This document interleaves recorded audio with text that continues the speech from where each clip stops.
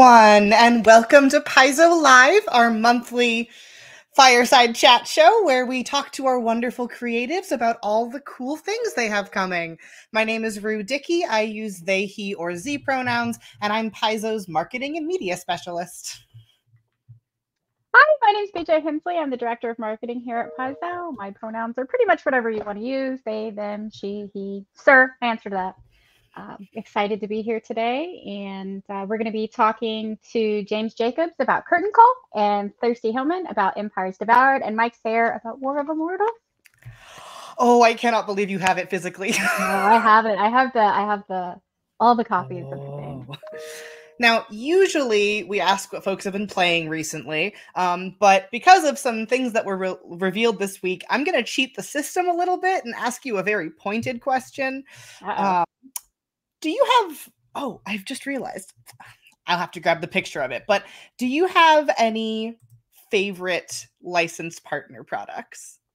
Oh, yes, I do. So everybody loves spooky season, and we're coming up on October, and we're happy to announce that not this year, but next October, we're going to have our very own gourd leshy. And if you're not sure what that is, it looks like here it is. It's an adorable little pumpkin friend that WizKids has been kind enough to create. So if you're a fan of those really neat foam statues, like the kobold, yeah, my kobold over there guarding the office. They work in HR. You got to be careful. This is a great opportunity for you because WizKids is going to be coming out with the most adorable one of these yet. I'm pretty sure. If you want to grab one this year instead of the cute little pumpkin, there is a baby goblin they've got going on right now that you can get your hands on for pre-order, and that'll be out this year. This one is the same size as the baby goblin, and I have not seen the baby goblin yet, but I know it is like essentially cat-sized. Yes, they're super cute. So I cannot wait until I can get my hands on that one and the gourd leshy. Cryptic Walker says they're jealous about my War of Immortals copies. If it makes you feel better, most of Paizo staff are as well. I'm just a very, very lucky human. BJ gets to have them so that they can take really pretty pictures for us. I do my best. Now, usually also we do this on the first Friday of the month, but last week was a holiday, and also I felt that we needed to take advantage of it being Friday the 13th, right before spooky season. And so my fun fact for today is going to be my favorite superstition. And if you'd like to share superstitions with us in the chat, I'll read them in between questions when we get to the Q&A portion later. But my favorite superstition is actually really on theme with our gourd leshy, because in Romani folklore, vampire pumpkins are a thing. So if you leave your pumpkin out like past Halloween for a full month, it becomes a vampire pumpkin, and it will roll around and haunt you until you properly like bury it and get rid of it. Oh my gosh. Well, as somebody who has definitely left pumpkins out past their prime, I can tell you something horrific happens there. I don't know that I have a lot of superstitions. I think I have superstitions regarding my dice. I don't like other people to touch them. I have a lot of really beautiful dice, and I prefer not to share them. So it's very hard for me to share them, even though I have hundreds of dice, and I have this strange superstition that if somebody else rolls them, they'll never roll well for me again. I think I have the opposite problem where my dice, some sets don't like me, and then I'll hand them to somebody else and they'll roll exclusively 20s. And I'm like, okay. I have a child with that problem. His whole entire life, he just rolls like ones way more often than anybody I've ever seen. It's so sad. And someone will pick up his dice and roll them, and they'll roll like a 20. And we keep buying him dice, and it never changes. He's dice cursed. It's terrible. Oh. Well, as we are getting started, we're going to bring James on. And remember, everyone, ask your questions in the chat. I'm pointing to the chat as if you can see it physically. But ask them there. We'll gather them and ask them to our creatives at the end. And I will be taking you to speak with James in just a second.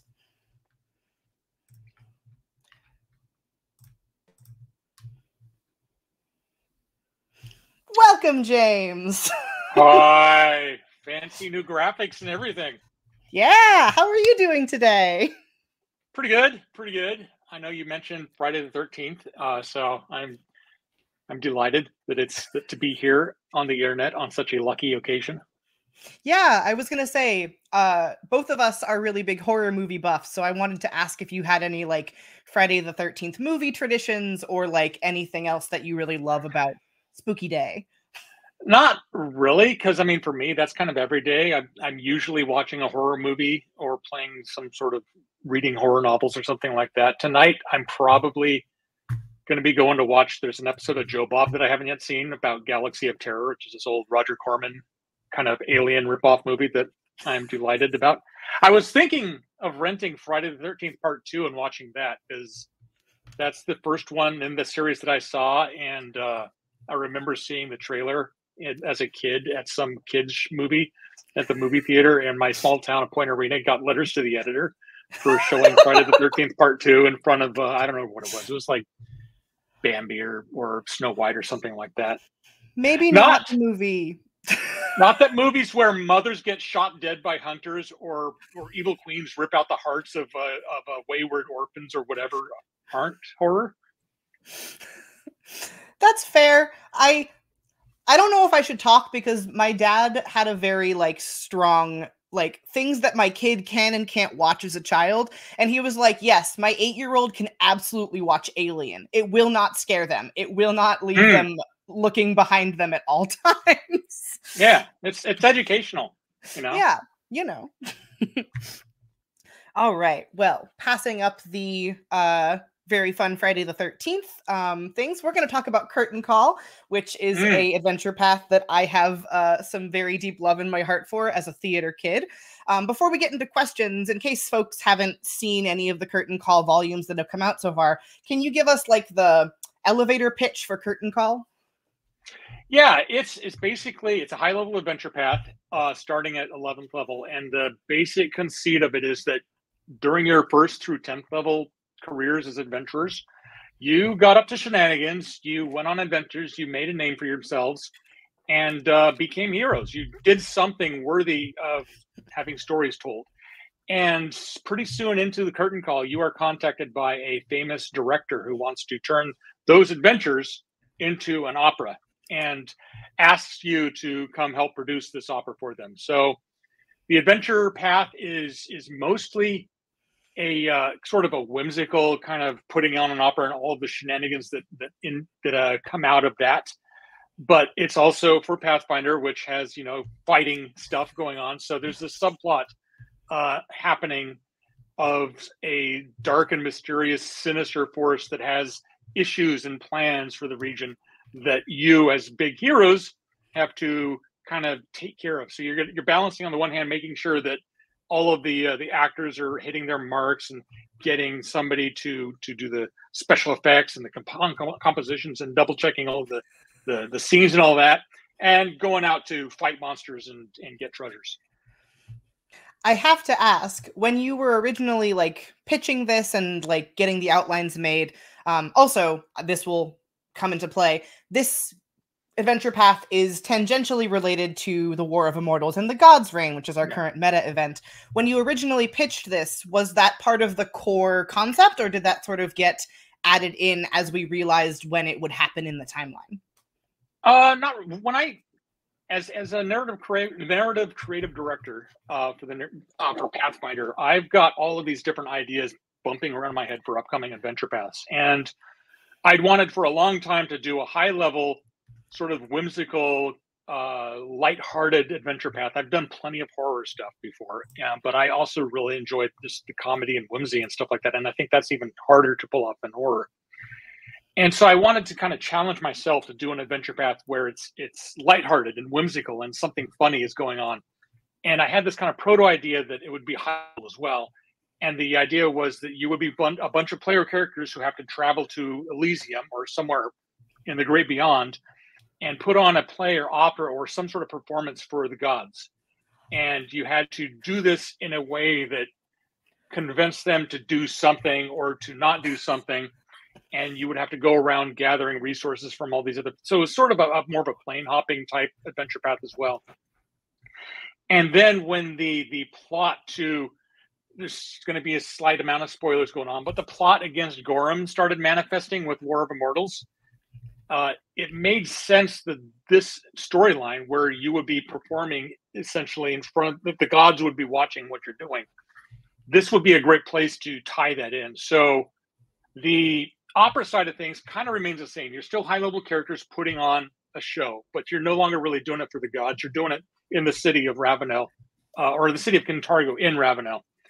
And the sort of God's Reign adjacent content happens in the wings, in the after hours. And it eventually kind of comes together into a climactic scene that I'm not going to say when the events of God's Reign happen, but they do happen during the adventure path.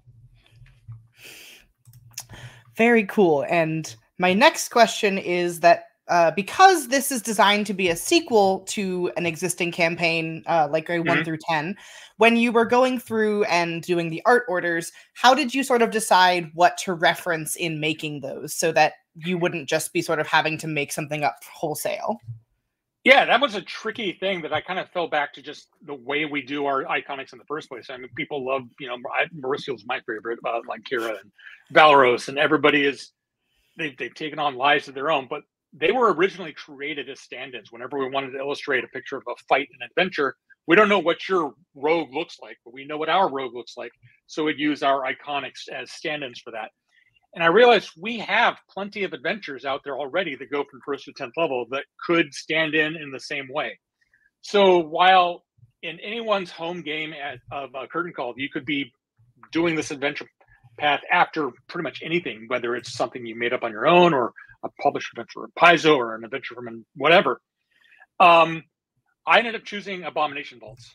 And here we see Lem on stage giving an RA or something like that while either an actress or actor or special effects or something in the background is playing Belcora, who is the main villain of Abomination Vaults. And you'll see that the gauntlet itself is looming in the background as part of the set design and all of that. So whenever we had to show something going on stage or otherwise associated with whatever opera was going on, we would default to Abomination Vaults as that indication. And to a certain extent as well, because we wanted to build upon like some of the villains that you fought in whatever you played before play echoing roles in here, either as like villains on stage or other stuff that we'll get into once you start playing. So we needed to use an iconic villain from that too. And Belcora is a pretty awesome looking ghosty lady. So it's a handy thing there. I also chose Abomination Vaults because that's one at this point I think the most people have played. It's readily available in hardcover. It segues directly from the beginner box, so it's pretty popular.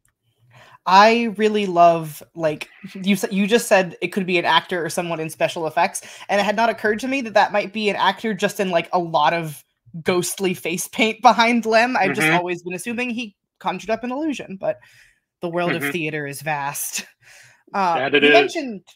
You mentioned that this is sort of an adventure that splits between those very whimsical theatrical elements and then the more serious ones. So what would you say was like the balance between those, and how difficult was it to sort of strike that balance for this?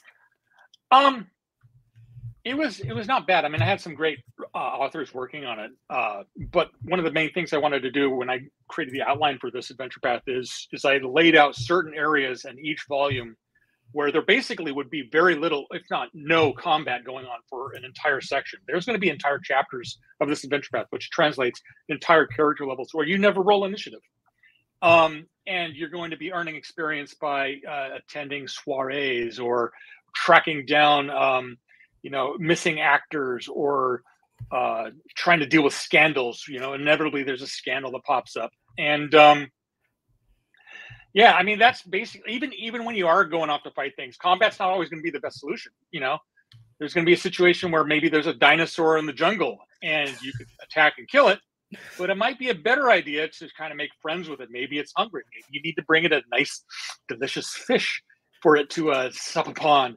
And if you do that, the dinosaur might feel a little less angry at you and more inclined to maybe chase off the creepy fae that are lurking in the woods around you or something like that. So yeah, it really leans into the idea of solving complex like combat situations with diplomacy or intimidation or deception or performance. A lot of skill type solutions are going on in this adventure path. They're tough. It's going to be pretty easy to like roll bad on a performance check, and then suddenly they're not throwing tomatoes at you; they're throwing darts and bombs. So it's got to be dangerous to be an actor. Well, yeah, the Fargo Opera House, especially if you're high level. You know, the customers and patrons take off the gloves. I don't know anywhere where it would be necessarily safe to do a theatrical show in Galarian, but now I'm worried for every performer in the entire world.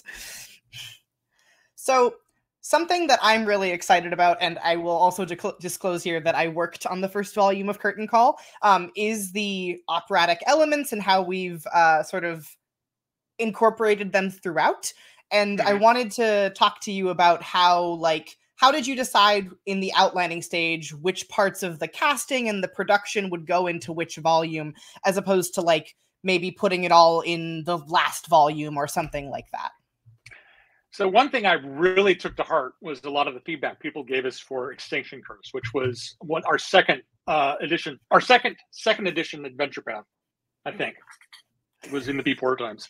But in that adventure, kind of the hook was that you were circus performers taking your show on the road and doing performances all over the place. And as that adventure path went on, the circus performing stuff kind of went to the background, and you started doing more, high adventure type content. People were frustrated with that fact. And I really wanted, even though this one's half the length of Extinction Curse, this is a 3-part adventure path, I wanted the opera and all of that element to be front and center in each adventure. So when I was creating the outline, it split into 3 books, and I decided, well, there's 3 elements of putting on a show. The first one is when you're basically coming up with the concept and getting it sponsored and making sure that you're going to have financed and all of that, making sure you have the resources and everything to actually go forward with it. So the first adventure, that's basically what's going on. The player characters are contacted by the director, who asks them, they're going to have to do like a preliminary audition themselves to show her that they are actually real and the stories about them aren't fake. But then it kind of segues into like they're going to have to do the route of going around the Kintargo and securing financing and getting their names out there and all of that stuff. And then once they've accomplished that, then they can responsibly start working on the actual opera. So that's the second adventure. And that is when you're hiring the actors and actresses, where you're seeking out like the composition or the composer and the orchestra, helping to write it, doing all sorts of stuff like that, and getting everything going, and then starting to actually, do rehearsals and all of that. And then the last volume is basically Hell Month, which is kind of an extension of Hell Week. That is the time right before, yeah. So it's a month-long session of harrowing shenanigans that happen before your premiere. So you have to do all of these last-minute disasters that basically hit you, and then you put on the show. And the putting on the show itself is a significant part of that adventure. It's handled sort of like a chase sequence where you're doing a bunch of different checks and all of that. One thing I do want to mention for sure, to just kind of manage expectations, is the player characters aren't going to be playing themselves on stage. That's something I wanted to make sure wasn't, because if you're an actor in a production, you got to be there all the time. You're doing a lot of the rehearsals and all that. There's not a lot of time left over to go adventuring. But if you're a producer, you just shell out the money now and then, solve problems, but then you go off and gallivant. In this case, go on adventures. So the player characters are focusing on being producers for this whole time. And one of the side effects of that is, they're going to have a lot of actors to choose from that are going to play them. And I think we got here's this. You wrote this, right, Rue? I did. These are all of my babies. Shameless plug. So, yeah, I love working with you on this one. Basically, asked you to create 8 actors, make them all sorts of ancestries and diverse characters and all of that. We don't know what player characters you're going to make. So we basically threw together a super wide range of, dwarves and elves and monkey goblin even in there. And then your player characters are going to have to interview these 8 actors and pick which, if you got 4 players, you got to pick 4 actresses, actors, and all of that, or whatever. And you got to pick the ones you think will do the best job at playing you on the stage. And of course, you're going to need, there's going to be special effects and makeup and all that stuff. Or maybe, if your character is a whimsical elf, maybe the dwarf, you hire the dwarf to play that character, and it's this scandal or whatever you want to do. All sorts of different options going on there. Of course, these actors all need coddling and support, and sometimes they're going to get into trouble, etc. So that's just another element of stuff that's going on. The main villain, whoever plays Belcora, or whoever your main villain is in this thing, is not one of these actors. They are a different NPC out there that the director's like, I want to get, basically this is the Marlon Brando or the Cate Blanchett, the huge actor or actress out there who has made a huge name, but then went into retirement and nobody knows where they went. So you got to find them to play the villain. And then once you find them, you got to convince them to play the villain. So, I am imagining a prima donna from Phantom of the Opera style. Like, you have to shower this person with gifts to get them to come out of hiding. Yep. You have to basically prove to them that it's worth still acting, that there's still something left for them to do. I will leave the questions about my children for the end in the Q&A, and then I will bring the picture back up for all of you. People are asking about them in the chat. But I will say that when I was working on those, one of the most fun things was that because you have to pick who's the best one to portray you, and James and Vanessa had these like descriptors for each of the actors, and so I made myself a one of those flow charts that like connects names to each other, so I could remember which actors had which traits. And then I turned it over as part of my milestone, and Vanessa was like, "What is this web of words?" Yeah, it was like that total red string all over the wall. Yeah. But it was brilliant. I mean, one of the things we wanted to at the start of this was to isolate 8 personas that are, your personalities that you bring to the show. And the player characters each pick one of these. When you're making your character, you can be brave, or you can be the flirt, or you can be the underdog, or you can be the guardian, or there's 8 of them. There's 8 of those actors, and each one of them epitomizes one of those traits. And as you play through Curtain Call, there will be certain encounters, certain areas where if you are the flirt, your character is going to do extra good at this encounter. Or if you're the underdog, maybe this encounter is going to be a bit extra tough for you. So, and then also, like if you get the underdog to play you and you are the leader, maybe that's a complicated, clashing element. That actor might have a lot of trouble playing you. So it's just a really interesting sort of way to set things up. Also explore the idea like whoever your character is in real life doesn't necessarily mean who they are on screen. Like Vincent Price was a nice guy, but a lot of his movies, you watch, Mask of the Red Death, he's not a nice guy. Ooh. I feel like a lot of like classical horror actors like are really good at playing scary, horrible people, and then they've got 12 cats and they love to make tea. Anthony Hopkins is a great example, more modern. I mean, he's famous for playing Hannibal Lecter, but he's probably not a cannibal in real life. Probably. Yeah, you can never say for sure. We're almost out of time for this segment, but I did want to ask if you had a spoiler for us. I do. It's sort of, Curtain Call is already out. People are already getting the 3rd adventure and are finding out a lot of the deep secrets. So this is a little bit of a spoiler, but not so much. And when you get the cover to the last volume, you'll see this guy on the cover. That is Nagorber, the god of greed, murder, secrets, and poison. He's not on the cover because of idle reasons. You spend a significant portion of this adventure path dealing with Nagorber's cult, dealing with worshippers of Nagorber. And there's something he's up to associated with, the events of Wrath of the Immortals and all of that. And you will, I guess this is my spoiler. We've already revealed, like in chat and on the message boards, that you do get to learn what Nagorber's name is. I'm not going to mention it here. But that spoiler, I guess, would be at some point during the adventure, you spend a significant amount of time hanging out with him in person. That is the extreme version of everything you've been doing up till now, where you're solving problems not through combat. Use what you've learned because Nagorber doesn't have a stab block. If you fight Nagorber, he gets to pick his numbers, basically. I critically hit you for 11 points of damage, and your soul gets cut off. He can do that if he wants. So, yeah, don't roll an initiative against Nagorber.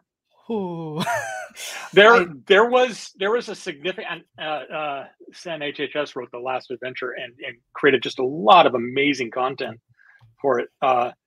There was a subsystem for if you wanted to flirt with Nagorber, and I ended up having to cut it because it was a lot of room, and it really didn't mesh with the vibe of Nagorber going on. You can still, try that sort of thing, but he's not a cuddly guy. Well, there go my hopes But that's what your GM is there for. If you have a character who wants to roll to seduce Nagorber, you could try that. People want to talk about it online. I'm already there to answer on the forums and all. Anyway, Nagorber shows up. He's not the only god that shows up either. Okay, I'll stop talking now. Oh, dropping a second spoiler to surprise me. All right. Well, thank you, James, and we will see you back at the end for our Q&A. So remember, folks, if you have questions about Curtain Call, feel free to drop them in the chat throughout. We'll grab them towards the end for the Q&A. We're going to go to a couple of quick ads, and then BJ will be here to talk to Thurston about Starfinder Playtest. Bye.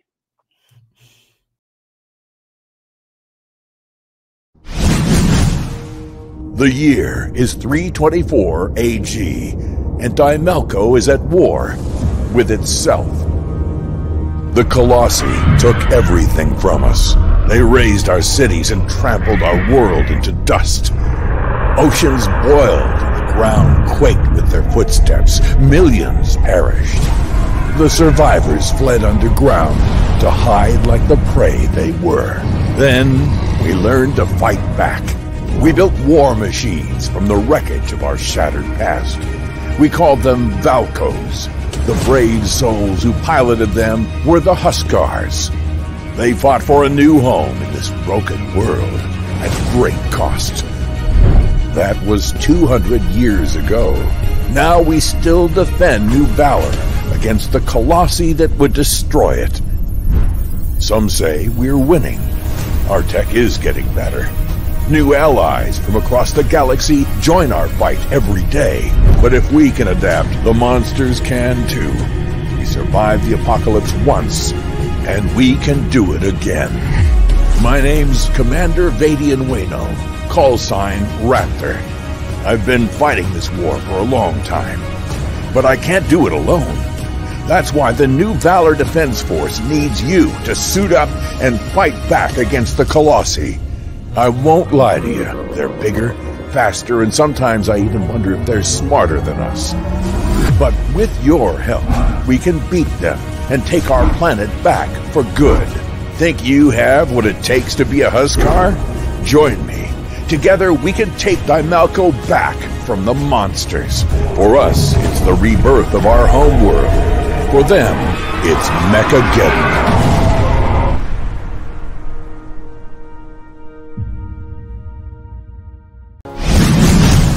Shoot for the stars! The Starfinder 2nd Edition Playtest brings Starfinder into a bright future of cross-game compatibility and intergalactic intrigue. The Starfinder 2nd Edition Playtest Rulebook gives players and GMs a wealth of science fantasy character options, spells, feats, equipment, and more. The Playtest Rulebook outlines 10 ancestries and, of course, adorable Skittermanders. Choose from 6 classic, the charismatic envoy, a magical mystic, the stealthy operative, the heavy-hitting soldier, and the cosmic-powered Solarian, and the paradoxical Witch Warper. Launch into the playtest with the first Playtest Adventure, a Cosmic Birthday. An adventure for first-level characters. A Cosmic Birthday places characters at the center of a world-changing event in the Starfinder universe. Witness the birth of a new god, battle cosmic horrors in space, and make it back to the party in time. Excited for higher-level play? Dive into the center of blossoming intergalactic conflict in Empire's Devoured. Empire's Devoured is an adventure for 10th level characters. Characters find themselves on Artuity, witnessing a historic peace talk between Aslanti, Star Empire, and the Veskarium. However, that brokered peace is shattered by a surprise attack and negotiations turn into interstellar war. Fighting against rogue Aslanti operatives, saboteurs, and devourer cultists, the characters must stop the conflict from destroying Atuiti and the entire Adalawe star system. Launch into the science fantasy campaign of your dreams with the Starfinder 2nd Edition Playtest.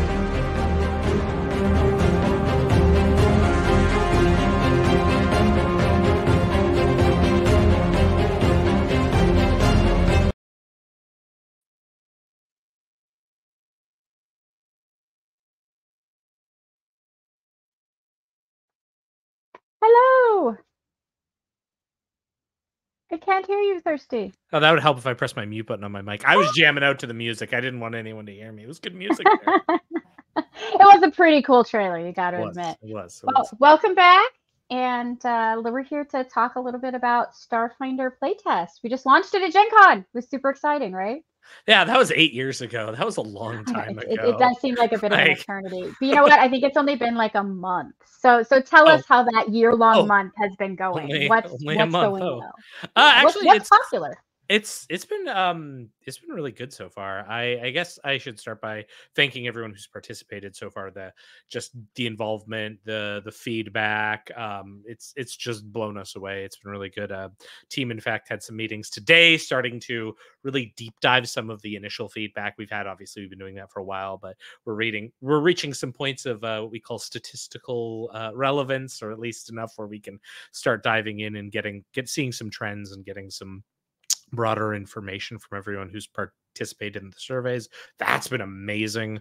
The whole process has been really stunning to see so far. We're really excited because we're getting more content out there with some of our playtest scenarios, and then something we're going to talk about a bit more in this, Empire's Devoured. That kind of brings us into part 2 of the playtest. So it's a really exciting time. The team has look at that book. It's so cool. It's so neat. It's awesome. I love it. It's a beautiful book. It's a beautiful book. What do you think is the most popular thing about playtest right now? Like, what are people really loving? So I think, without putting too fine of a point on it, I think compatibility. Everyone is really enjoying the ability to take a Starfinder component and put it in their Pathfinder games, or conversely, taking stuff that exists in the Pathfinder 2nd Edition engine, bringing it into their Starfinder games. That opens up a wealth of opportunities. That's really been the biggest excitement we've seen, is that people who have large libraries of books feels that those, libraries are valid and in fact add on to the game, whereas Starfinder can still stand on its own. So that has been, I think, one of the things people have really enjoyed about it. And we're seeing that through survey data, and we're seeing that through people who've completed games and posted online. We're actually seeing a lot of really positive feedback about that and just how things work together. That I think is the biggest point for us. I know it's huge for me. I am incredibly excited to be able to bring Pathfinder into my Starfinder game, or sometimes Starfinder into my Pathfinder game. I mean, who doesn't want to be abducted by aliens, right? You can do that now. Right? Yeah. So we talked a little bit about Empire's Devoured, or at least we mentioned it just a moment ago. It releases next month. Yes. Very exciting. It's coming up. Well, as the author on it, can you tell us what should we be expecting? What should players and GMs expect, like, heading into this book? What's something we can get excited about? Yeah, so as you can see right there, right up at the top, it says Playtest Adventure 2. So this is our second Playtest Adventure. It takes place at a bit of a higher level range. One of the things we are noticing with our playtest data right now, which is totally anticipated, is we're sort of skewing on the lower level range. As people pick up the playtest, they make new characters, they're testing things out. A lot of the content we've released has been lower level. Empire's Devoured kind of kicks that up. It's an adventure that starts off at 10th level and gets to about 13, 14 by the end of it. Oh, wow. So it picks up. It's got a very, fairly high, mid to high level pace there. I think most people who play 1 to 20 games realize that let's be honest, 13th level is probably high level for most gaming groups at home. But it gives us the opportunity to really dive into some of those areas where, the sweet spot of campaigns, that sort of mid into high level area. So I'm really excited about that. But I think the biggest thing about Empires Devoured that personally excites me is it's pushing forward the narrative for Starfinder 2nd edition. Okay. Just Starfinder in general. This is a adventure that kicks off a major event in the setting, particularly something we've hinted at and maybe poked around the edges, but we start off an interstellar war between two of our big powers, the Veskarium and the Vesk, and the Aslanti Star Empire. There's sort of two of our bigger civilizations that are not the main civilization of the Pact Worlds that we sort of focus on. So we kind of set up this backdrop of war, and that all starts in this adventure. Wow, I gotta find time to read this. Yeah. That sounds very, very entertaining. So how did the Starfinder team decide which big canon events to use as adventures in this sort of transitionary period between editions? Because we're going from Starfinder 1st edition to 2nd edition. Like, how was that decision made?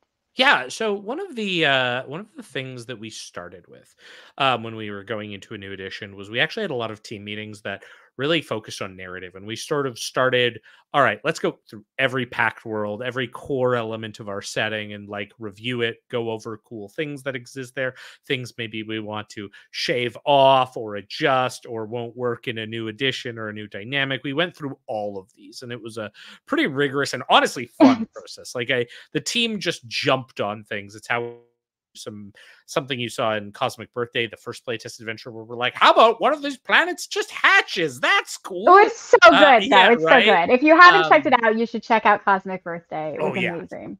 And that was sort of the like, we started getting these like discussion points of, well, what if we did this? What if we did this other thing? And so those were points that really pushed us forward, I would say. And so when we finished the Pact Worlds, then we went out to Near Space, then the Vast, and we went through all these other civilizations and areas we have in the setting. And we got to, the Veskarium and the Aslanti. The Veskarium ostensibly an ally of sorts, but also has a lot of, we'll say, problematic tendencies. And then we have the Aslanti Star Empire, which is, capital P for punch in the face bad guys. So we thought, what if we have these two forces start going at it in a way that lets players get themselves involved in a science fiction, science fantasy staple, interstellar war, but does not need to be the defining thing of the setting. Like our main area, the Pact Worlds, is not involved in this war, but the PCs find themselves in Empires Devoured there at the start of this conflict, and they kind of are the eve of peace that turns into the start of war. I think we have our first art piece here, if you kind of can bring that up. You'll see here some of the examples of what they might find themselves getting into. This one is actually a really fun encounter. This is a complex hazard. You'll see me spouting my love of the complex hazard rules design here, where the also spoilers, minor spoilers, so bear with. But here the PCs have to rescue a pilot of a crashed Veskarium fighter craft. And they only have so long before that crashed ship explodes. And so it's a race against time. And you can see here the picture of our iconic Navasi attempting to save the cherry red skittermander named Runkle Gigi, who has some important information. This is all something that you get to do in the adventure, and your characters all get to kind of contribute and help out to try to do. And it's an example of how we can take a mechanic, like a core concept in Pathfinder, the complex hazard, and really sci-fi it up. That's really cool. That is a lot of fun. So before I ask you if there's anything else you'd like to tell us about Empires Devoured, have you had a chance to think about your superstitions? Do you have any superstitions you'd like to share with us? Rue and I shared superstitions at the very beginning here. Do you have one that sticks with you? Or if you don't, you could just tell us what cool games you've been playing lately. I can definitely tell you what cool games I'm playing. Superstitions, I am not a very superstitious person, believe it or not. I love like horror and spooky stuff, but I'm not like myself superstitious. I view it with clinical detachment and love all of it Yeah. because I think they're neat. You know, I recently, I will say, you know, my partner and I, we acquired a kitten, a perfectly Aw. void black cat, and none of those superstitions are true. Our void black course cat not. is a blessing to our house. That's 100% true. Yeah, cats are definitely a blessing, not a curse. I agree. But what about games? What's the coolest game you've been playing lately? Oh gosh, well, we all know it's Starfinder, but I mean outside of our outside game. of tabletop. Well, then good call, good call. And Warhammer. Everyone knows I play Warhammer. That's fair. No, I'm actually right now I've got a slight side WoW addiction. That's kind of my, you know, back to the old World of Warcraft. That's kind of my Nice. happy place. But I would say gonna go with my favorite RPG series. Has had a new game recently released, The Legend of Heroes. If you're not familiar with it, I don't think I am. it'll take you on a journey. It's a very well storied JRPG, and the latest one, Trails Through Daybreak, just got translated into English. So my partner and I have been playing that, and it is glorious. And you should all play those games if you can. I kind of hold them at a high point of like narrative stuff. So that's the games. I'll have to look those up. I'm a little bit buried in the new Space Marines game, though. So fair. That's next. That's yeah. Oh, it's good. You should definitely play it. It's very good. All right. Well, we're about out of time here. Did you look at that art piece? We gotta talk about this. Did we forget to talk about an art piece? I know. We kind of just like I forgot to mention this. This is another great encounter that takes place where you maybe fight some, I don't know, demonic flesh brutes with guns. Like we have interstellar war, but there is still some fantastical elements that you will see in here. Here is our Witchwarper Zamir and our mystic Chick battling against some of these threats, and Chick we will is pretty cool. Oh yeah. Especially this is the older playtest art, but just wait, some of the new art we've had going on. I believe there's also one more art piece. We can probably show one more art piece, right? We can do that. Yeah. Tell us about this. This one looks really cool. Yeah, here we can see some of the allies the PCs are going to work alongside as part of this. Here we see Commander Iron and Vasoya, who people might recognize from the settlement of Atuity. That was first talked about in Ports of Call and then in Drift Crisis.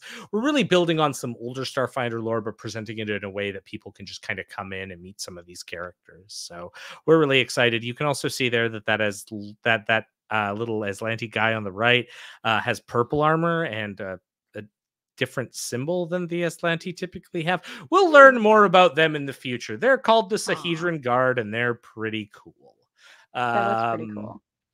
But I think if we are running out of time, do I have to give a spoiler? Is that it? Do I have to? Well, I mean, you don't have to, but we won't say no if you have one to share. All right. I'm gonna, everyone's been so great. I'm gonna give a spoiler. So I mentioned earlier we were having a meeting about the playtest today, and something we actually went through a fair amount of feedback on the Envoy class, which has been really well received. A lot of people really like the directions we've gone with the Envoy, but as part of the playtest, we want to make sure we're doing things right. And one of the things we saw from the Envoy class is a lot of people really like the concept of the directives, where you kind of issue an order and then you can follow through on it. And that's a big part of the class. But they felt they didn't have enough directives. And there was another piece of feedback we had that was, wow, there are these leadership styles and they're super cool, but I don't feel they're adding enough to the class to, really make it feel distinct. So we've made the decision to, and in fact, we've got them in there.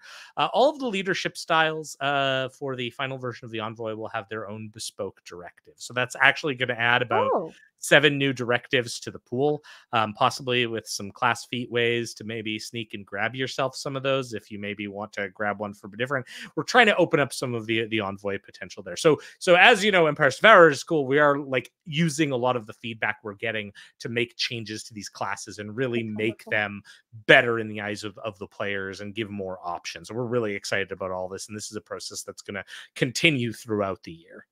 I think that's one of the most wonderful things about working here at Paizo, is knowing how much the team here cares about the players and what it is that they enjoy spending time doing. So that's really cool. Well, thank you very much for that spoiler. I think we're about out of time here, so I will back to the mists of the future. Possibly be disappearing to the void. Survival in a world beset by magic and evil takes more than a lucky roll of the dice. Complete your Pathfinder Core Rulebook collection with Player Core 2, an expansion on character options for the remastered Pathfinder 2nd Edition rule set. Tinker and test out formulas as an alchemist, make keen observations, and get to the heart of the matter as an investigator. Stand strong and ferocious as a barbarian. Take up a holy, or unholy, mantle in service of a deity as a champion. Dance through battle with the grace and bravado of a swashbuckler. Maintain a balance between mind, body, and spirit as a monk. Take hold of the innate magic in your sorceress bloodline. Explore the mysteries of your fate as an oracle. And build even more customized characters with archetypes, ancestries, versatile heritages, and more.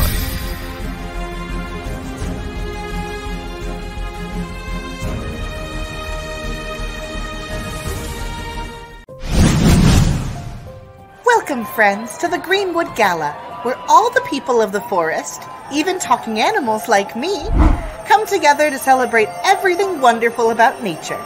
We get to know each other, have fun, and respectfully share ideas. Here in the Verduran Forest, the Treaty of the Wildwood protects nature.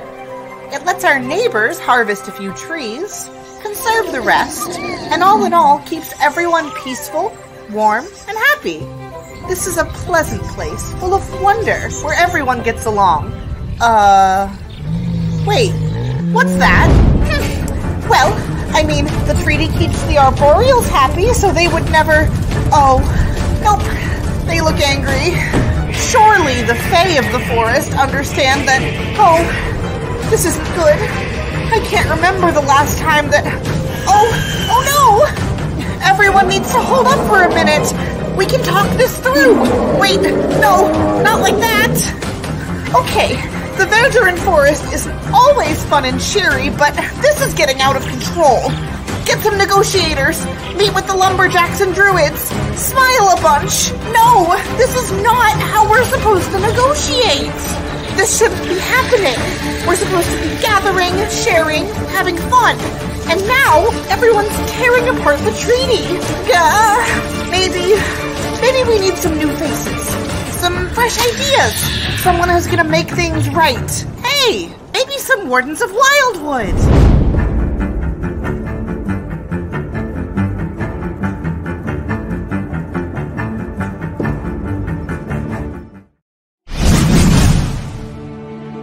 In the nation of Shenmin, spirits and monsters stalk the depths of Spectre Wood, and ghost towns outnumber those inhabited by living souls. But this was not always the case. Over 100 years ago, the Age of Lost Omens began in Tian Sha with the collapse of the mighty Lunghua Empire, an event that left the small towns of Shenmin isolated and forced their citizens to become self-sufficient or fall to ruin. Willow Shore was one such town.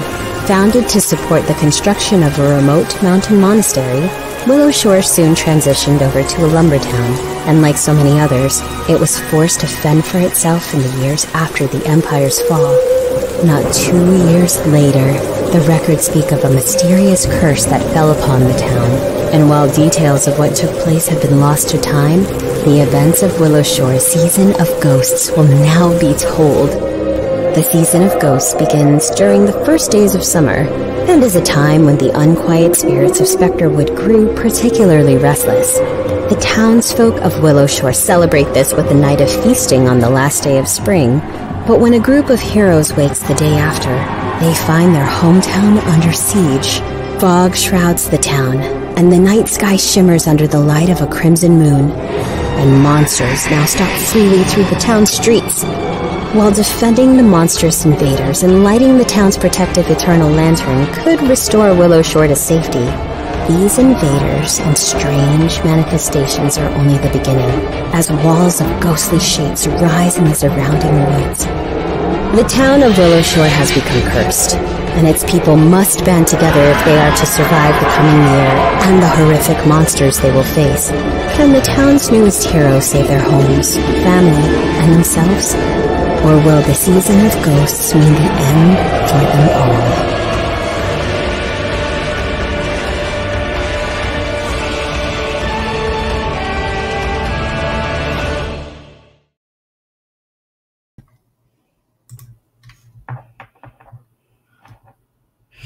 Hello, and welcome, Michael Sayre. Hi. Now, I'm gonna let you choose. Do you want to tell me about a game you've been playing recently, or do you want to join in the spooky season and tell me about a superstition that you like or have? Oh gosh. I've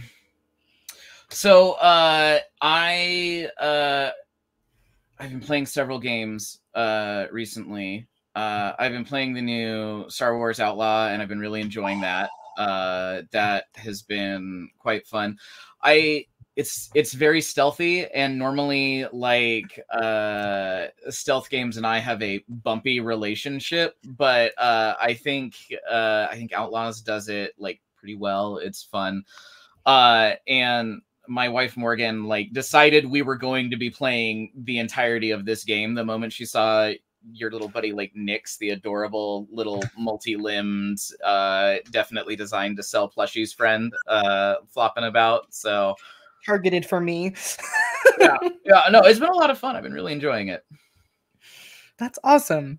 That's on my list of games for when I have a whole week off. I will buy it because I know that I will want to sink into it for a whole week. But my first thing that I have to take a whole week off to play is Silent Hill. So we have to wait until that one's done for me.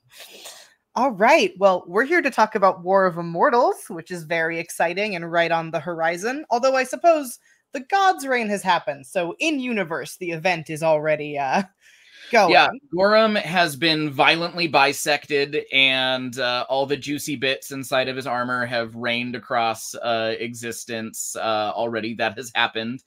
I think Gen Con marked it because there was a big organized play event where everybody got to see that happen. So we are now moving through the God's Reign and into the War of Immortals proper. We are actually far enough in there with everything we've talked about and Gen Con and everything else that I kind of was like, man, what do I even talk about to really get people ramped up that we haven't already talked about? So I just have a giant sheet of spoilers for tonight. I was just like, I'm just gonna start throwing it all out there because I'm very excited. So. I'll start with showing everyone, in case they haven't seen it, the very cool cover art for War of Immortals. And I'm going to show it. I had briefly. To get it from Wayne, so now it just lives back here. I was like, I'm going to show it briefly so that Mike can show off the fact that he has it in the human world. Yes. But for folks, before we get into all your spoilers, for folks who maybe haven't been around for our previous few streams about it, can you give an elevator pitch for what War of Immortals is and what's in this rule book? Yeah, so War of Immortals is a big, beefy rule book. It is set around the death of the war god Gorham and all of these kind of events that lead up to that and that happen as a result of it. So we just jam-packed it full of all kinds of goodies. It's got 2 new kind of big magic, high-octane classes that are both kind of shaped by this event. It's got a bunch of new class archetypes for people who want to play different types of characters that have a really good reason to care about the battles among immortals during this kind of large supernatural multiplanar event. It's got mythic rules for really elevating your game and taking it into the realm of folklore and going kind of even further beyond the high magic that you already kind of have in Pathfinder 2nd Edition. Obviously new threats and monsters to go along with that, and a big old gazetteer that talks about the entire world of Galarian, how the God's Reign didn't just affect the Inner Sea, but also places like Arcadia and Casmaron and places that are outside of the normal kind of focus of our map. It really just touches everything at least a little bit.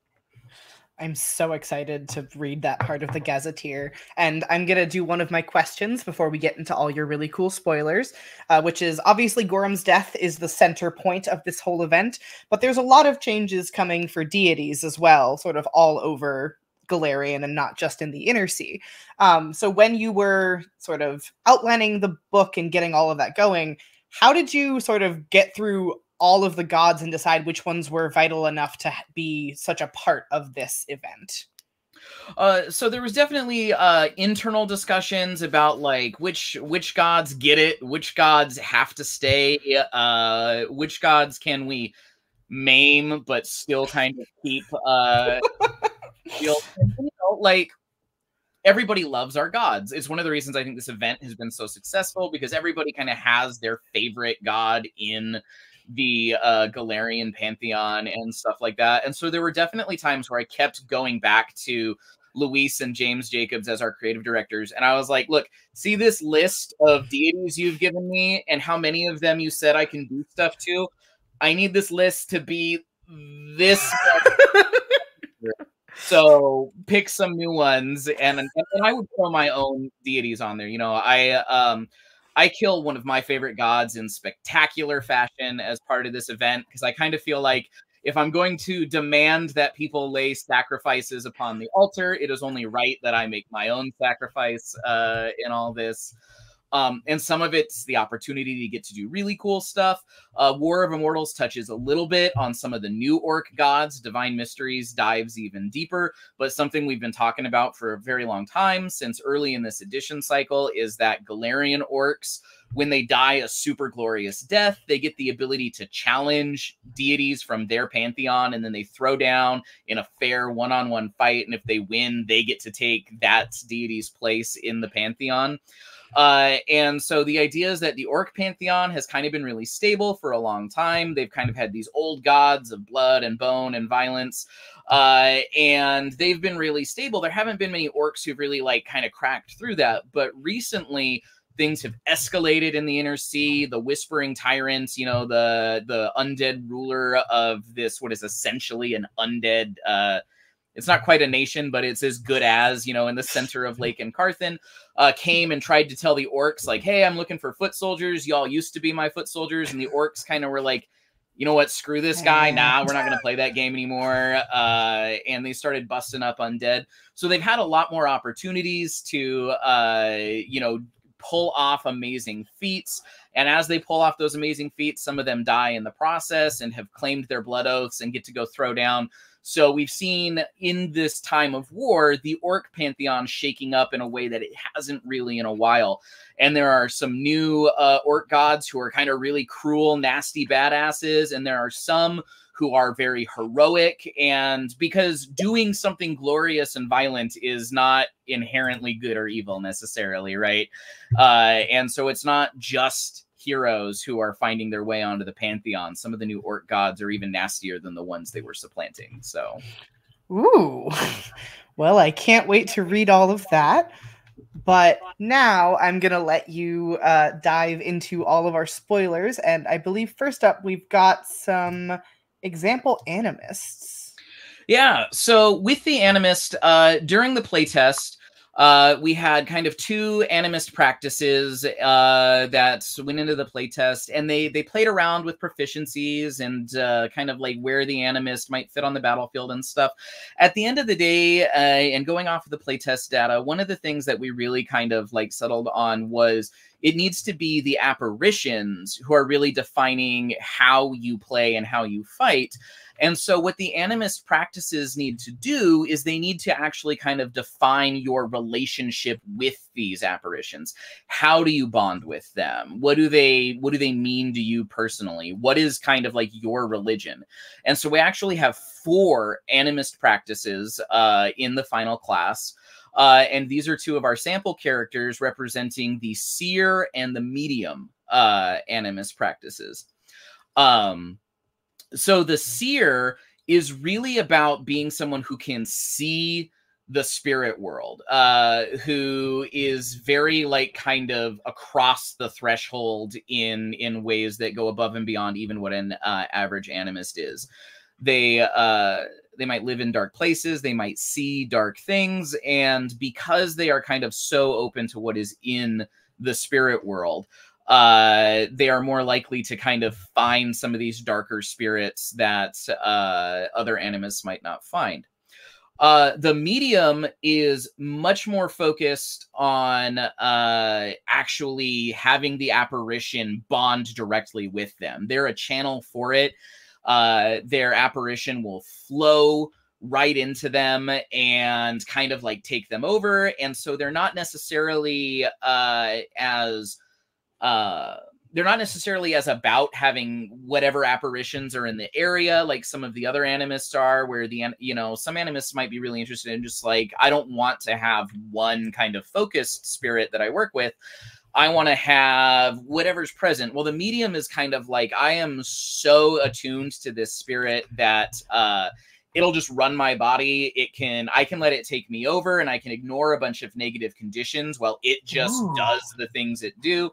So, you know, our medium here, she's got the Steward of Stone and Fire. And so whenever she lets that thing possess her, there's just going to be a lot of flame and carnage going on. Right. And that's going to be a world she kind of lives in. That's so cool. Today, actually, the first of our iconic encounters dropped with Samo sort of taking on a new spirit based on where they are. So that's like the opposite of what Samo does. Yeah, because Samo is more of a jack of all trades animist. Yeah, she's a lot more open to kind of meeting the spirits where she is and learning about her environments and kind of things like that, and letting the apparitions kind of be her window into these new places in the world. She's an older character who's lived in a kind of, she's been very essential to a large tribal government for a long time. And so this War of Immortals is kind of her first adventure out of that place. And so a lot of that is her getting to meet spirits of places that she's never seen before and just kind of get to see the world in a way that her responsibilities haven't really let her up to this point. That's so cool. And now we're going to pop over to some options for the exemplar. Yeah, so we have two exemplar sample builds here. The Sky King Eternal and the Creations Beast with our Minotaur exemplar there. The Sky King Eternal, one of the abilities you're going to see in that sample build is Battle Hymn to the Lost. And this is kind of a cool rent the veil between worlds with your attack. And not only do you strike an enemy, but the spiritual force of you as a divine hero like cuts through their soul and through the barriers between worlds, and a bunch of other spirits will flow out from them and attack other enemies in the area, and maybe even revivify allies who have fallen and are on the edge between worlds themselves. When that happens, it's really big. With the Creations Beast Minotaur there, one of the things in the playtest for the the exemplar, excuse me, people really wanted it to have more options for being using unarmed attacks, using fists, or using gauntlets and things like that.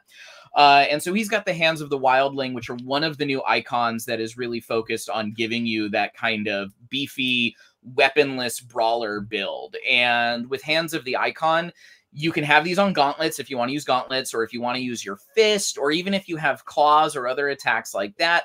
This is an icon that will enhance that and really kind of amplify it and allow you to do the kind of big punchy build that isn't so much about a weapon as it is about doing the kind of like Gilgamesh and Hercules style of heroic deeds.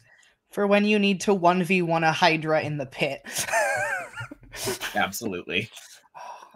I'm so excited for these new classes. Like every time we talk about them, I'm like, soon. Because I GM our home game and I know one of my players is going to switch to an animist the moment it is available to do so.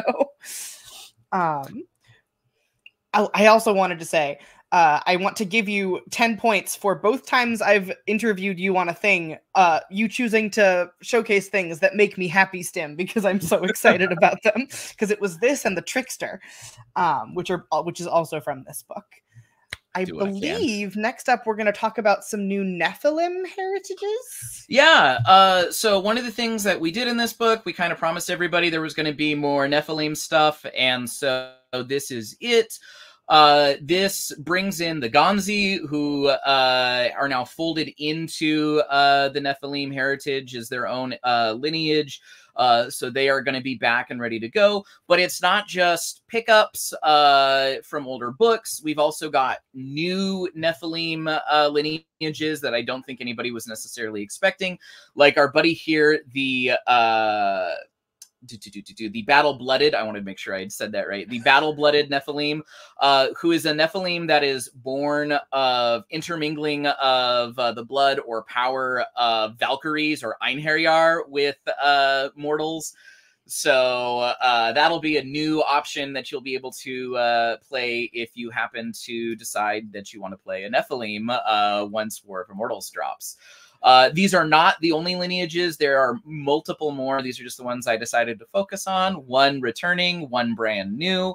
And there's going to be a lot more. There's multiple pages of new Nephilim feats in here. So we really blow this out because we figure War of Immortals is kind of about the impact of supernatural entities on the mortal world, and what is more an expression of supernatural impact on the mortal world than the very existence of a Nephilim, right? I love them. I also really love that with the remaster, all of the Nephilim options have been made into versatile heritages, so you can be anything as a base and then add these really cool complementary Nephilim heritages too. So big props to y'all in the design team for that. It's really awesome. Thank you. Yeah, I love having lots of options, right? These are a little more classic. You know, we've kind of got what I'm pretty sure is an elf and a human, but there's no reason they couldn't be, you know, a kobold and an orc, or even a Leshy for reasons that probably require a really entertaining story, right? This is my Leshy who was animated by a wizard and then accidentally had too much fun in a different plane. But I think the last thing that we're showing off is for folks that don't want to play the two new classes. We've got a couple of other archetypes that folks can play around with, and I know we showed off some on the blog this week. We showed off the Vindicator, the Blood Rager, and there's one whose name I'm forgetting. The Avenger, yeah. The Avenger. But these are two other archetypes that are coming in the book, correct? Correct. And on the left there, you will see the iconic for the Seneschal class archetype, which I have been being very cagey about, and I had hinted online that I would talk about it today. So when we decided to name this the Seneschal, the idea was kind of like Denethor from Lord of the Rings, right? Someone who occupies a throne while the true ruler, the true monarch, is gone. But in this instance, this is a witch class archetype where what has happened is during this War of Immortals, your patron has died or disappeared. They are gone, but you still have the pact that you made with them. And it's just kind of attached to raw power. So you get your own kind of cool focus spell where you just kind of pull raw divine power or raw arcane power or whatever it was that was going on, you know, with your patron before. And as you kind of learn to master this slightly more untamed, unfiltered magic that occasionally pours through the bond that used to connect you to your patron, you begin taking their place. And by the end of this class archetype, when you are a 20th level witch, you are a patron. You actually have your own other witches that you are channeling power to. You kind of get your own little custom bits and pieces that you are and that you channel outwards. And that's even part of kind of the play loop early on is you could, you know, if one of your other party members is playing a witch or a multi-class witch or something like that, you could actually decide, and maybe you tell them, maybe you don't, that you are their patron and you are feeding them this power. And there are things that you can do for them or that they can do for you as a result. So that's so cool. Yeah, that is what we've got going on there with the final class archetype from War of Immortals that we haven't really said anything about yet. Now you've got the whole pitch. And then next to the Seneschal there is our Warrior of Legend. This is a fighter class archetype, and the fighter is kind of like the definitional heroic but kind of bog standard class, right? He's the guy in armor who tanks or who just messes the enemy up, but he doesn't have a particular hook into something like the War of Immortals, where the Warrior of Legend, the core inspiration for this was like Achilles, right? And those similar kind of ideas. And you are a character who has a doom, a curse that is upon you. There is a particular type of damage that you have a weakness to, and as you go up in levels and you learn more about yourself and your kind of like what your curse is and what your glory is, you will dial in a little bit more tightly on what you are weak to. Like starting out, it's like you might be weak to piercing damage, which is going to suck because a lot of things do piercing damage. Yeah. And then later on, it's going to be like, oh, my doom is an arrow. At some point, I'm going to catch an arrow, and that will be the end of me. So now it's gotten really specific. And in exchange for this curse, you also are getting like really significant powers. You don't use heavy armor like a fighter does. You don't get the free shield block. You're really focused on spears and pole arms as part of your thing. You get die hard, so you're harder to kill, but also when you take damage from your cursed weakness, you get the doomed condition. And while you are doomed, you are closer to death, but it opens up kind of other heroic abilities. You'll have like a heroic defiance where you get the doomed condition, but because your doom has come upon you, you also fight harder than you would. So you get temp HP and bonuses to your saves. You get stances and things where you can lash out.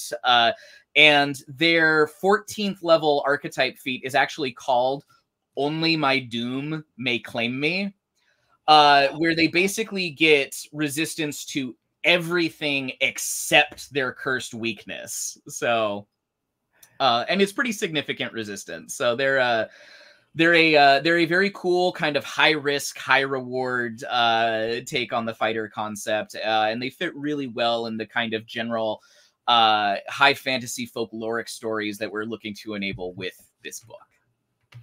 Awesome. Well, thank you so much for running us through all of these. I'm very excited, and everyone in the chat is too. And we will see you again very shortly after our last little break when we come back for a Q&A. So folks in the chat, remember, put your questions there, and we will be grabbing them when we come back from these next couple of breaks. See you then. Thank you.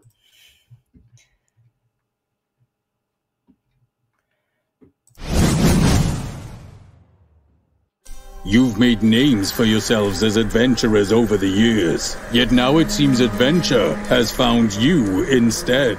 Mysterious and magical hero cards have appeared among your belongings. Where did they come from? And what of the strange powers they grant? The brass dwarf protects you from fire and other harmful effects. The empty throne overwhelms your foes with hopelessness and despair. The paladin defends you from harm and protects you from peril. And the rabbit prince lets you strike at foes with great accuracy. But be careful his advice doesn't shatter your blade. There are so many more cards out there to be found. They've been scattered across the world, so now the hunt is on. With each card you gather, your power grows. Before long, you will use this power to travel to places beyond reality itself. Yet still, the question remains, where have these cards come from? Who could have created them? And for what purpose? And what of the fiendish armies and monstrous foes who gather against you and seek the cards for themselves? You race against time, gathering these treasures before they're used against you. Will your quest lead you to legendary realms and grant the destiny you deserve? Or are you merely pawns, unwittingly serving mysterious forces who watch from afar, waiting for the right time to pluck your futures away? In the end, What chance do adventurers have against those who would steal fate itself?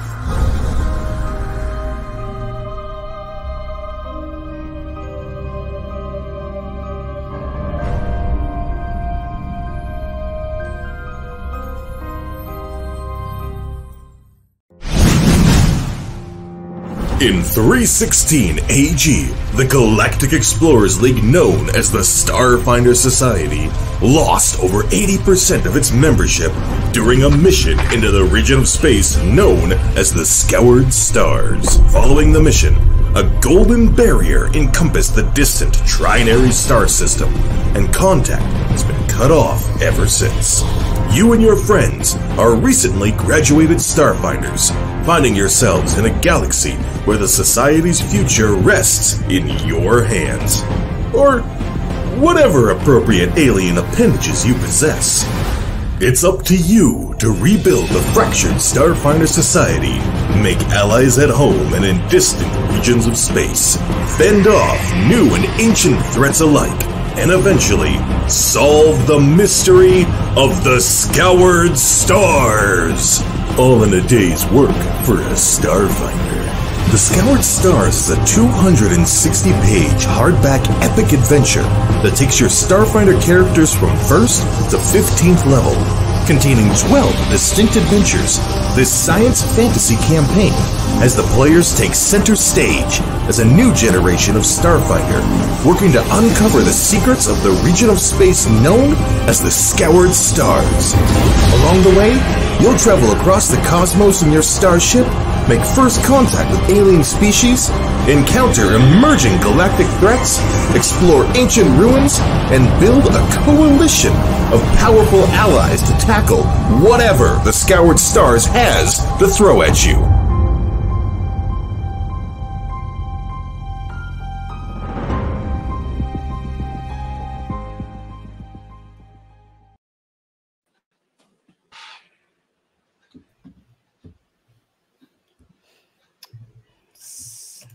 Hello, everyone, and welcome back. Long time no see for everyone except for Mike, who I just bothered 2 minutes ago. But now we're here for our Q&A, so BJ and I will pop back and forth, grabbing some questions from our question document. And remember, you can still add them throughout. So, like, if someone answers a question here that pops your brain a new one, go ahead and put it in the chat, and our wonderful moderator, Alex, will grab it for you. I'm going to start with a question for James. I'm currently running 3 player characters through Abomination Vaults. I threw an extra level onto them to start. Are there any tips or tricks for taking those 3 into Curtain Call, who would be a level higher to begin with? I would suggest there's a section in GM Core and Game Master Guide. You can check those books out for advice on running games for fewer or greater numbers of player characters. If they're coming in at a higher level, then to a certain extent, that's going to kind of a little bit balance out the fact that they're going to be tackling things that are basically built for a group of 4 players.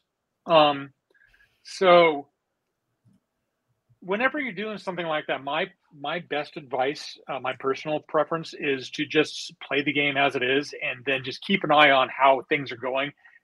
Talk with your players after every session to see how they are enjoying the game and things are going. If things are too tough or not tough enough, you can make adjustments as you go. And being open and letting your players know that you're open to making changes and adjustments as you go is really important for that sort of thing.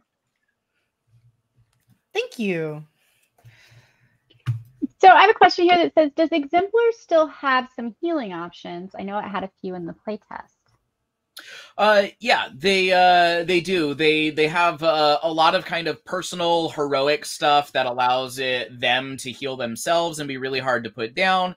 And they have a couple cool kind of, like, I do a big AoE explosion, and some of my allies who are also in the area of that explosion get some healing and things like that. They're not really like cleric healing where they're doing a very hyper kind of specific thing. They're all about doing big, heroic, flashy action stuff. And so they do have some healing, but it's all kind of wrapped up in meeting those kind of stories and themes.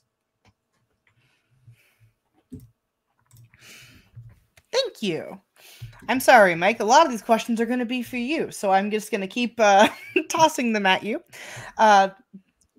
In for a Cracker asks, will the Animist be able to have an impersonal or personal relationship with their apparition still, one that constantly is changing? Yeah, so like I was talking about, we have 4 different animist practices, and those really define the way that you interact with your spirits. They're kind of like the foundation of your personal religion, right?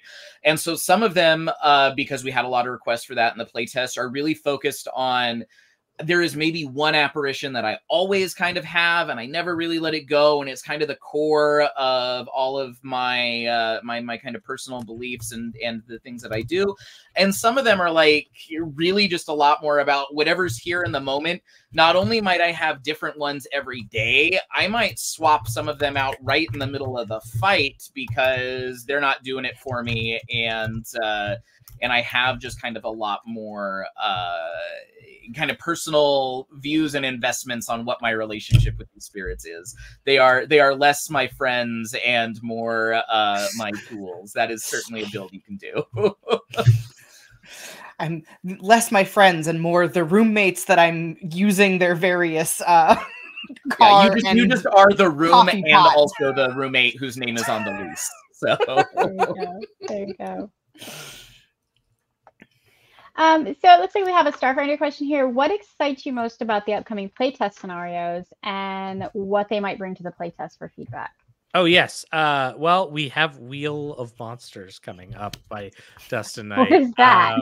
Wheel of Monsters! I mean, it's what's on the tin. There's a wheel, and then that generates monsters for you. It might involve a certain undead celebrity named Zoe, and it might, involve some hijinks. Honestly, it was kind of one of the immediate thoughts we had for playtesting was, we should just do like a little bit of a grinder fight and see how people go, not in the traditional sense of fight till they're completely destroyed, but like here's a slightly higher level playtest that allows us to dive into different monster types and let people experience those encounters. I think Dustin did a really good job. Then we have a 15th level adventure coming out from Jenny Jarzabski. That'll be next month. That'll be part of that release schedule, and that will be kind of the higher level. I don't want to get into too many specifics on that one just yet, but that'll be a bit of a higher level, more of a traditional all-around adventure with some tests at the higher levels of play. So those are all really exciting as far as scenario releases and content. Obviously, Empire's Devoured that we talked about, it kind of bridges a gap we have. Just as I mentioned, based off the playtesting data we were even doing today in our meetings, it'll be nice to have content for people to play at those higher levels, so we can see some of those higher levels come through. Very cool. This question opens with if any more spoilers are fine. So I guess if the answer to that part is no, Mike, you can tell me to be quiet now. I'm a little curious if the Exemplar still has only light armor or if they can also get higher tiers of armor like medium or heavy. Yeah, they can get medium. I'll tell you that. I don't. Yep, they can get that now. Yeah. What can we expect regarding class adjustments of Pathfinder classes in Starfinder? Oh yeah. So at first, not a ton. We're not quite there where we want to, give changes on how. But what we will do is in our GM book that will be coming out next year, we're going to talk a little bit about in some of our content, how do you run a mixed table? What does that look like? What sorts of changes might you need to do? What if you want to take one of these cool Starfinder classes and run them in Pathfinder? We're not going to focus as much on that, but we'll have some some common pitfalls and whatnot to look out for. Things like, well, if you have a Starfinder class in Pathfinder, make sure they can get batteries. That seems important. Or, hey, this spell... No. As Mike is well aware, you don't got a cell phone in space, as we found out in our playtest. I'm slowly bleeding to death, and I can't get the ring. yeah, you can't get the motivating ringtone spell because apparently the gunslinger doesn't come pre-equipped with a cell phone. He doesn't have a cell phone. I know. So yeah, that's the type of stuff we're going to be talking a bit about in our GM book and sort of going into some details on that. In fact, there's a whole section that Dustin Knight's been working on called just anachronistic adventures. That's going to talk a little about a bit mixing the streams, so to speak. But a lot of that is going to be more advice. I think, there's some really cool potential in the future if we wanted to say, hey, let's do a book where maybe we give some fighter feats in Starfinder, or conversely, hey, maybe there's a chance Pathfinder wants to give some Pathfinder-y flavored stuff for the Mystic. Those are all things we'll be able to do in this new dynamic. So it's really exciting. I would like to give a warm welcome to your little void who has walked into your background. Yeah, that's Kuro. She comes, she goes, she does what she wants. I also have a void, but she's locked in her princess tower while I work, or else she would be a monster.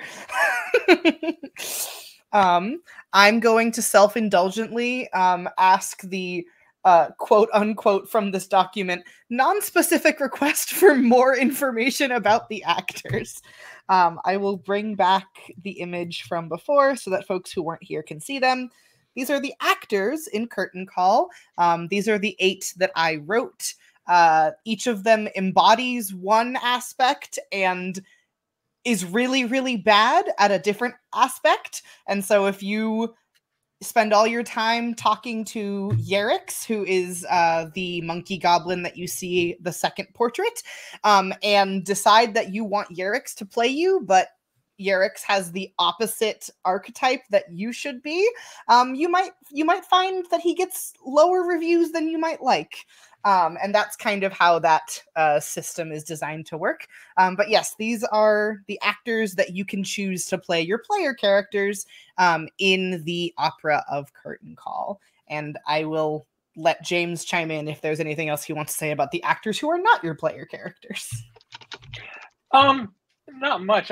One of the things that I really loved about this adventure path is since there's less fighting and more chatting, we have more of these kind of portrait artwork throughout the adventure path, which is really, really cool because they take up less room, so we can get more of them in there. So these are the 8 actors, but we've also got illustrations of like the people that you have to go get to sponsor, the people that are paying for the thing. Illustrations of the costumers, I don't think we got illustrations of the composers, but we got 3 different composers that you can choose from. Yeah, there's just a lot of different fun elements. Like I just remembered, for operas, you can go for like a dramatic opera or a comedic opera or just all out, just kind of bonkers, spectacular special effects opera. So depending upon which choice you choose there, different composers might be better at it. You don't want to hire like Hans Zimmer to do your creepy, your little, your romantic comedy, I'm hiring John Carpenter to do my romantic comedy, actually. that's a exception. You can hire John Carpenter for anything and he'll do awesome at everything. There you go. Looks like Sir Newt wants to know how difficult was extending the mathematical framework of the game to accommodate mythic rules. Oh, it was a humongous pain in the ass. No, it was immensely. We tried multiple different things. Poor James was like, "Hey, when can I look at those mythic rules?" And I was like, "When I'm goddamn done, James. When I'm done." Which is a side effect, is why you're not seeing Mythic Adventures this year. Yeah, I am very happy ultimately with where we ended up. I think we found a really cool thing that covers the full arc of the game and gives a really kind of like great experience that allows Pathfinder 2nd Edition to still be all of the things it kind of famously is, like well-balanced and engaging and good for all the players at the table. But yeah, it was not... It may have legitimately been the most difficult design undertaking we've tackled since like originally designing the system. Oof. I think we're just about out of time for our show today, unless any of our guests have anything they wanted to bring up and didn't get a chance to during their segments. Speak now or forever hold your peace. Oh, I may have misspoken. Is there a question that someone has for Thirsty? Uh-oh. What? I have a question for Thirsty, but I don't know if I'm allowed to ask it. So I tried to ask it in a private chat instead. All right, lay it on me. I just want to know if you happen to know what the motivation was behind the drift califer swarms. Oh, because califors are terrifying. like blowflies, botflies, all they're horrifying. Well, there's an image here in the book. I don't know if we're allowed to show it. Yeah, absolutely. Well, my grandson thinks these are Minecraft flies. Yeah, they are. 100%. And we would like to know if that was the inspiration behind them. Oh yeah. So like I when I write things, I love nightmare fuel, and I'm like, wow, what if you had these flies that could typically buzz and infest you with awful things? What if they could phase through reality, so they could just I don't know, also do it inside you? Yep, you asked the question. That's horrifying. There it is. I now will have nightmares about being invaded by vicious, horrific, Minecraft-looking flies. Thank you, Thirsty. That's perfect closure for Friday the 13th. Tapping the block, but it's coming from inside your body. We've gone full circle from Mike making me happy stim to Thirsty making me unhappy stim, and I think that's a wonderful way to end. Happy Friday the 13th, y'all. So as we close out, let's let our guests tell you who they are and where you can find them if you want to on the internet. Let's start with James. I'm sorry. Jacobs. I'm the narrative creative director for Pathfinder. You can usually find me lurking around the message boards at Paizo.com, and I'm also over on Reddit in the Pathfinder forums there. And that's about it. I'm otherwise a social media hermit, and I would like to live in the woods in the tower and maybe become a masked slasher if these darn kids don't stop bugging me because it's Friday the 13th. Thirsty. Oh, hi. My name is Thurston Hillman. I am the associate publisher here at Paizo. You can find me on all the social media stuff at OnCallGM. You can also see me GMing over on Narrative Declaration. I do a bunch of stuff. Hi, you're all great. Thanks for your playtest feedback. Have a good weekend. Next person. Hey, I'm Michael Sayre. I'm the director of rules and lore here at Paizo. You can find me on Twitter under @MichaelJSayre1, and you can find me on Blue Sky under @AnimistGunslinger. Yeah, I know. And I'm usually on the Paizo forums at least every so often. And I have been Rue. You can find me most places on the internet as Ilana Knight, and on the site formerly known as Twitter as Ilana Knight 13, because I made a Twitter when I was 12, lost the password, and now I can't get my username back. Oh, that's fair. Well, I'm BJ, and you can find me on most socials just as BJ Hensley. There's the occasional BJ Hensley 1 or 2, but probably my picture has something with cat ears in it. It's pretty easy to locate. I'm friendly to approach. I'm really looking forward to seeing everybody next time. It was great to hang out with the Pathfinders and Starfinders and learn a little bit as I went. And be sure to mark your calendars for our next Paizo Live, which will be Friday, October 4th. Same Goblin time, same Skittermander place. Until then, if you want to get more updates on what's happening at Paizo, you can check out our blog and forums, or you can follow our newsletter by joining at paizo.com/news. Thank you all very much, and we hope you have a wonderful rest of your spooky Friday the 13th weekend. Bye all. Bye.